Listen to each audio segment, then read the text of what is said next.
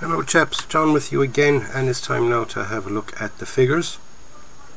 In the last update, if you remember, I did the gloss coating on the gun, and I said I'd go on to the figures.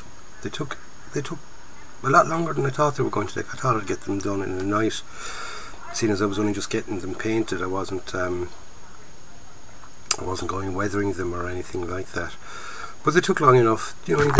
Oops, it is. You take your time, and you know, it's don't rush anything. Try not to rush it, and I didn't, and it took me 2 days, just over 2 days, to get them done, and that's about 3 hours a night, not just a normal 2. So they did take quite a long time, but it's worth it in the end. It is worth it in the end. Now these figures, they're the figures that came with the kit. They're all 70s mould TAMIYA figures, so we're not expecting the best of quality in the figures. And remember as well that this is me doing the painting, so don't forget, expect the best of quality in the painting either. I'm not the best of painters. I don't profess to be an artist or a figure painter by any means, by any stretch of the imagination at all. But I find that if I just take my time, use a nice thin brush, I use a 02 brush on the details. So I use a size 1 brush on the actual, you know, the main colours, and not too much paint on the brush. That's the thing, not too much paint on the brush, just a little bit. You might have to do, say, even a strap, you know, just on his strap going across his chest. That'll take two dips in the paint. You know, no, the more expert you get at it, you probably get that in one, and you know, nice, clean, steady hand, which I don't have. I do not have a steady hand when it comes to these. I mean, it took a little bit of touch up. I had to go back over each one and, you know, tidy them up a bit. But overall, I'm happy with how they. Oh, excuse me, belches. I'm happy with how they came out. They still have to be weathered, okay, a bit of weathering on them, and they should come up even better again. So I'm happy with the figures. Here's our officer, okay. Now, as you can see, once I take my hand away, that flesh colour is actually flesh colour, but for some weird reason when I put my hand there, they go to a kind of a more of a yellowish hue to them. Whereas they're nice and pink when I take my hand away, and in reality they are a nice pink colour. So whatever the background of my hand is doing, it doesn't like it. Okay. Here's our motorcycle rider.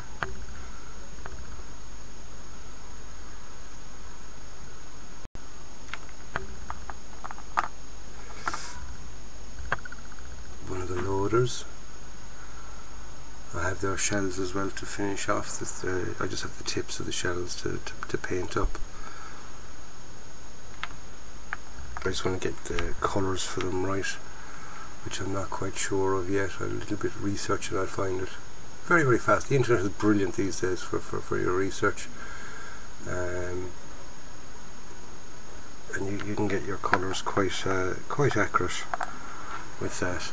No, I'm not going for perfect accuracy, but I want sort of a bit of realism as well. Do you know what I mean? I know that they're not all going to be, you know, I mean, I use gold on them because I don't have brass, but gold, a little bit of weathering, and the gold is just as good, because brass and gold is very little difference. The actual colour is the same, really, when you think of it. It's just the gold is just a little bit extra deeper shine. But sure, we'll carry on with the gold anyway, and just get the tips of them right. Okay.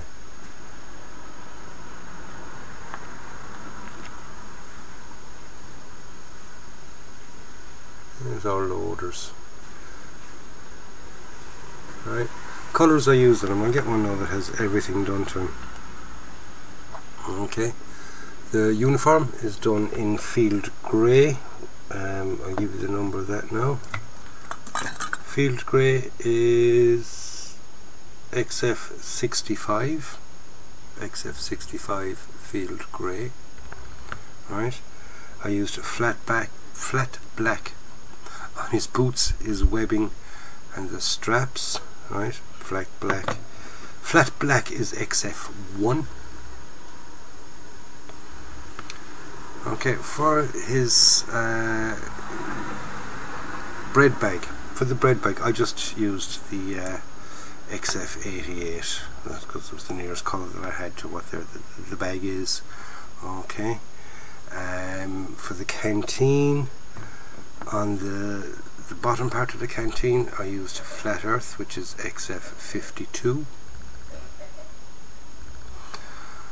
On the top of that, I used dark green, which is XF61 on the cup part of the canteen, and then German grey on his helmet and on his gas mask canister. German grey is XF63, and finally on the handle of his knife, and I didn't do this guy. The one guy I pick up, all the other chaps I've done the handle of their knife, so I must go back over that chap. See the handle and the knife there. I used NATO brown, and the one guy then I pick up thinking I'd everything done. I haven't the handle of his knife done, and it's NATO brown, which is XF68. So I'm going to put him to the side and remember to do his knife. Okay. Now, motorcycle itself, the little zoomed app, right? I used XF88 for the main colour of it, XF2 flat white for the number plates, front and back, NATO brown for the bags. For the grey there on the engine, I used light grey XF80. Okay, that's what I used on the engine. I mean, once that gets a black wash, that will darken it up and fill in all the other little grooves and things and make it look nice. And flat black then on the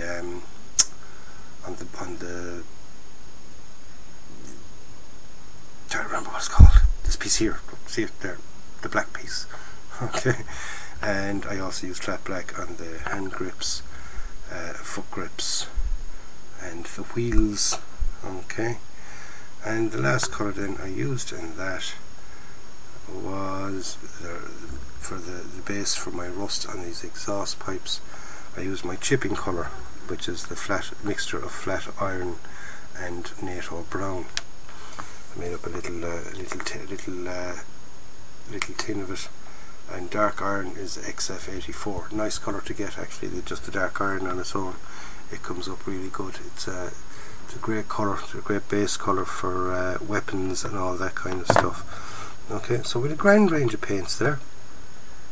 So 2, 4, 6, 8, 9 different Tamiya colours involved there in painting of the figures, and you know, they came out. I'm happy with how they came out.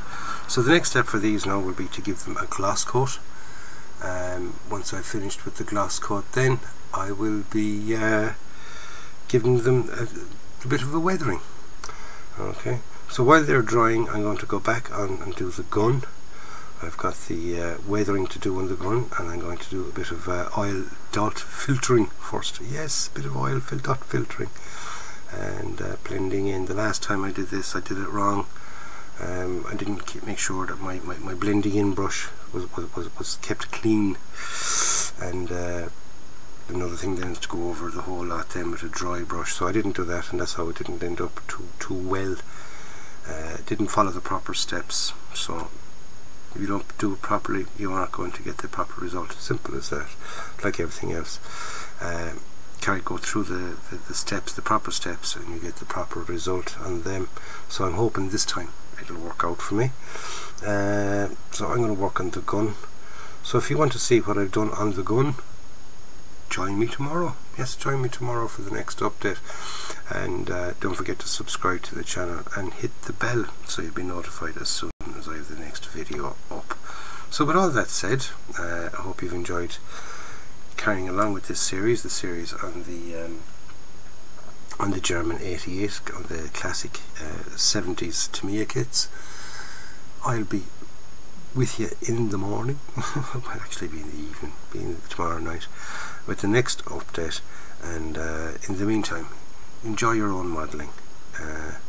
Stick with it. If you're a beginner, if you go back through some of my earlier videos, you'll see how basic they were. And I'm learning different techniques, and I'm moving along with them, and I'm getting, I can see myself improving by doing that. And but from watching other people and watching how they do things, and you might not get to follow everything that a person does, but you might get one or two hints from them and say, oh, I'll try that, or try the whole lot and go, well, no, that bit worked and that bit didn't. So it's all trial and error, as they call it. So until the next time, lads, this is John signing off. I'll catch you on the next one. Stay safe, enjoy your modelling, and don't forget, go out and buy yourself a kit, build it and enjoy it. It's John signing off. See you soon, take care.